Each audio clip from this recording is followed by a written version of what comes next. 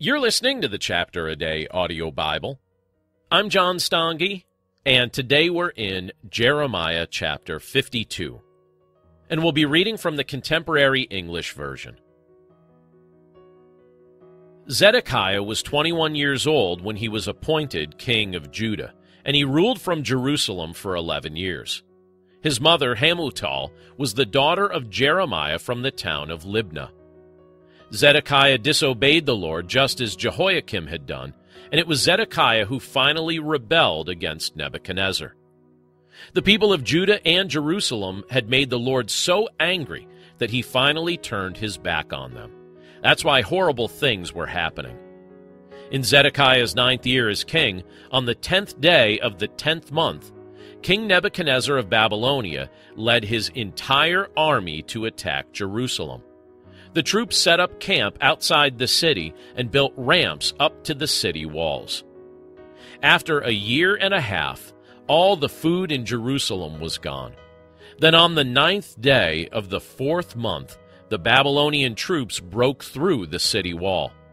That same night, Zedekiah and his soldiers tried to escape through the gate near the royal garden, even though they knew the enemy had the city surrounded.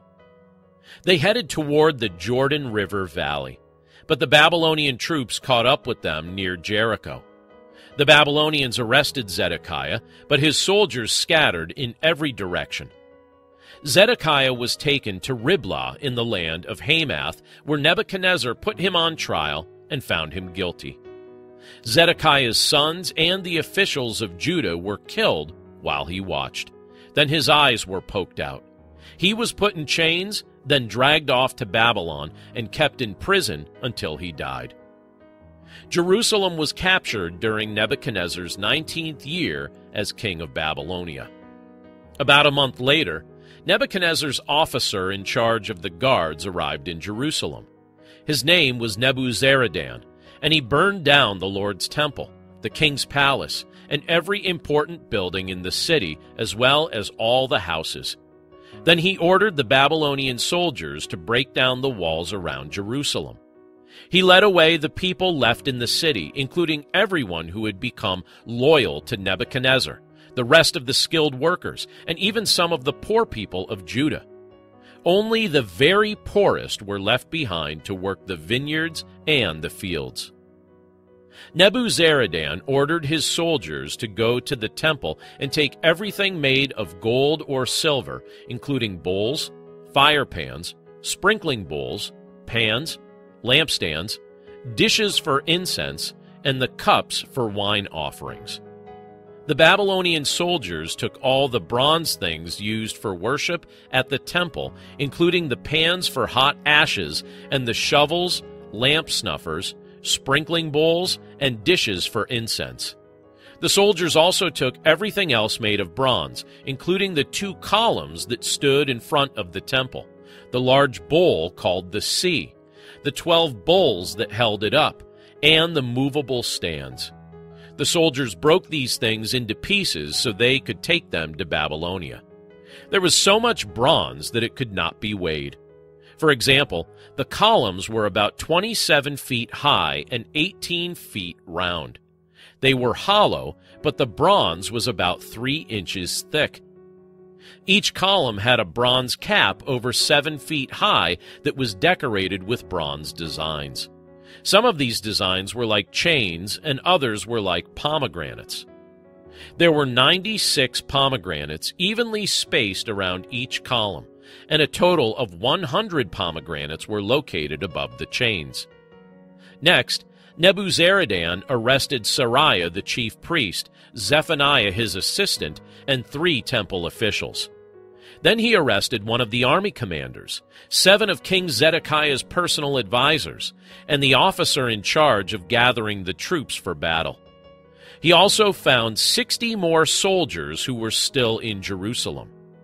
Nebuzaradan led them to Riblah in the land of Hamath, where Nebuchadnezzar had them killed. The people of Judah no longer lived in their own country.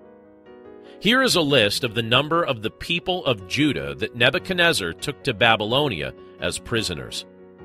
In his 7th year as king, he took 3,023 people. In his 18th year as king, he took 832 from Jerusalem. In his 23rd year as king, his officer Nebuzaradan took 745 people. So Nebuchadnezzar took a total of 4,600 people from Judah to Babylonia. Jehoiachin was a prisoner in Babylon for 37 years.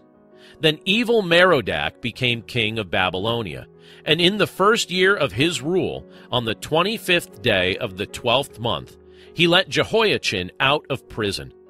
Evil Merodach was kind to Jehoiachin and honored him more than any of the other kings held prisoner there.